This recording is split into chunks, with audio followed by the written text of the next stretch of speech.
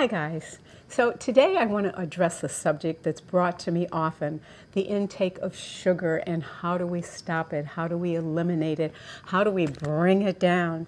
And there is no quick, short answer to this. I wish I could give an Instagram answer to everything asked me, but sugar, it's such a lifelong commitment to turning it around. You see, we're kind of started at birth. If you're not breastfed, some of the formulas and potions you're given at birth have a lot of sugar in it, right? And then you move on to being a child and a toddler. What do your parents do? What do people do when you're a little off-centered or annoying or whatever? They shove sugar in your mouth. So we're gaining this emotional pleasure from a substance that's put in so many forms and constantly pushed into us. And our cells have memory. Our cells are taking all this in and saying, okay, so I feel better for a moment. I have a little bit of limited energy. Let me repeat it. And so starts the whole addiction to sugar throughout our lives. And it doesn't stop there, because when you get older and you go out, you socialize by having sugar, by having drinks, by having desserts, by going out to eat. And there's so many foods that convert to sugar.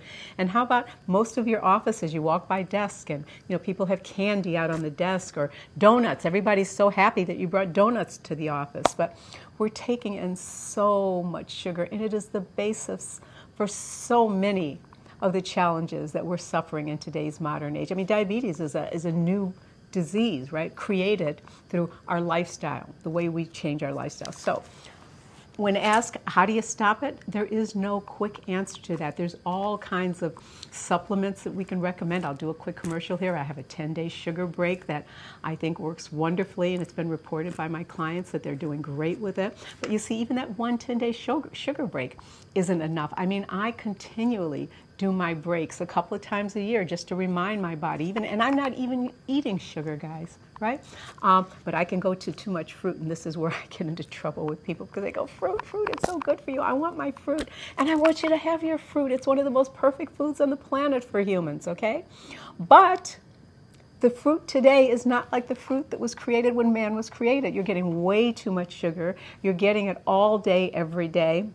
If you choose, you don't have to climb up a tree anymore to get it. You just drive to the supermarket, or maybe you just have it thrown in your Instacart. I don't know.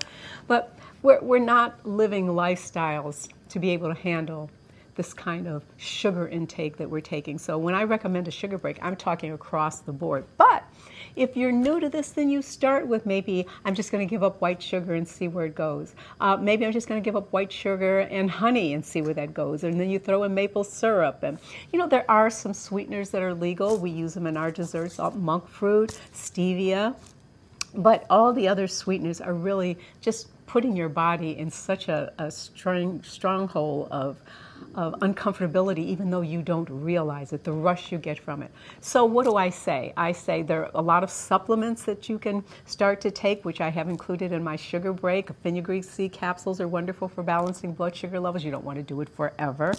MSM, there's so many things on the market, but I think more importantly than what you take, I think it's concentrating on changing your behavior and finding new habits. So what's one of the first things I do?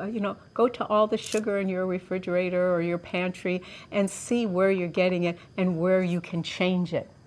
Because sometimes it's easier to change a habit for something else rather than just cut off all the way. So maybe if you're eating donuts with sugar, then you go to donuts with honey. And maybe if you're eating donuts with honey, then you go to just fruit during those circumstances. But find little bridges for yourself. And I think you have to kind of stay vigilant about it, because it is in everything. Now, once you've been vegan for years and years and years and cleansing and detoxing, it probably won't be as difficult, but I still say you still need to take a break. I take a break from all sugars at least twice a year. I do my own sugar break. And I have to tell you, when I went from being a carnivore to a vegetarian, wow, vegetarian to vegan, wow, vegan to raw plant-based vegan, oh my God, and then no sugar, no fruit, no nothing. I thought I could walk on water.